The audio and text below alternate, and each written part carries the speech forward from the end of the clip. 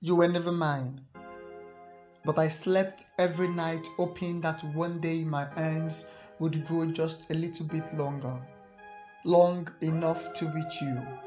My hands are strong and firm, long enough for a man of my age, but they were short of courage. My feelings were naked all along.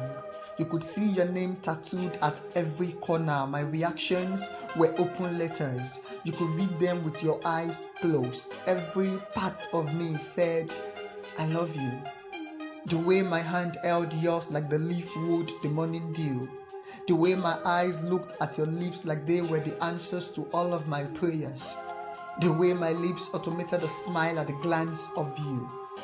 The day you walked away for the last time, you claimed I never expressed my feelings, but every part of me was a messenger.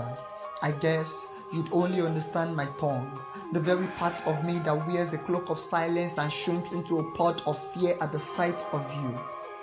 I spent a lot of time rehearsing how to let you know that you are the beautiful colors that usher butterflies into my heart, that my heart is an orchestra that's been singing this song titled You for so long, and every time I leave the place of rehearsal confident that I'll tell you the next time we see.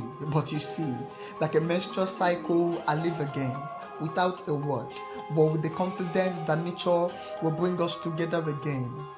But I won't get another chance now, because another man has impregnated your ears with the word you only understand when communicated with the tongue. I love you. And those were words I said every single time we met. Just not with my tongue.